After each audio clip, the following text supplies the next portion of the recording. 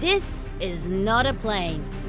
It flies through the air, but technically, this is a ship, or rather, a flying ship. Flying ships are autonomous, ground effect vehicles that fly in a cushion of air just over the water. These flying ships are the future of moving cargo. They fly faster than boat can travel and are more efficient than planes. They're environmentally friendly. We will be able to achieve speeds very close to subsonic aircraft.